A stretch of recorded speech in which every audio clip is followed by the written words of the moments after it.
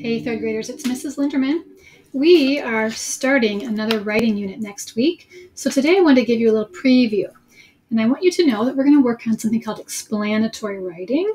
So let's explore what that means. All right, what is explanatory writing? You're probably wondering that. I think if you say the word explanatory, you can probably hear the word explain, because in this type of writing, that's what you get to do. You get to explain about something that you know a lot about, okay? Something that you know how to do or something that you're an expert at. It is not a step-by-step or a how-to writing. You've done those before in the past. Maybe in kindergarten, you wrote about how to make a peanut butter and jelly sandwich. You get the 2 pieces of bread, you spread peanut butter on one side, jelly on the other, step by step. That is not what this is. You are explaining something that you know a lot about. You won't be doing any research because all of that information is already up here in your brain. You are the expert in an explanatory writing. So how do you get started? Next week, we'll have some writing lessons that will be posted every day, and we'll start it next week in detail. But for now, I want you to start thinking about some things you know a lot about, maybe something you do really well. Maybe you or somebody would consider you an expert in this particular topic. So here are some idea examples just to get you thinking. Maybe you know a lot about a special place, so possibly Disney World. Maybe you know a lot about the beach because you go there often. Okay, maybe you know a lot about games or different kinds of sports. So maybe you play volleyball. Maybe there's a particular card game or a board game that you play really, really well. Maybe you're a skateboarder. Okay, a lot of you know a lot about video games. We are not writing about video games. Okay, are we writing about video games? No, we're not. That can be a free write. You can write about video games anytime. Maybe you are really good at a particular job or a particular task, and maybe you're going to need to ask your parents for some ideas as well. Like planting a garden.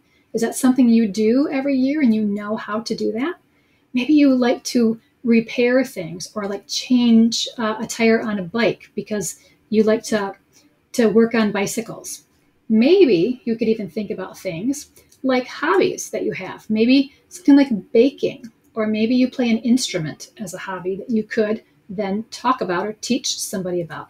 Maybe it's even something like a club you belong to, like a 4-H club or Girl Scouts, or maybe even some place that you volunteer.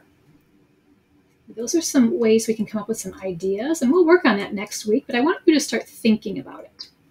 So what is your assignment today? Well, you have a new collection in your EPIC mailbox, and it's called Explanatory Writing.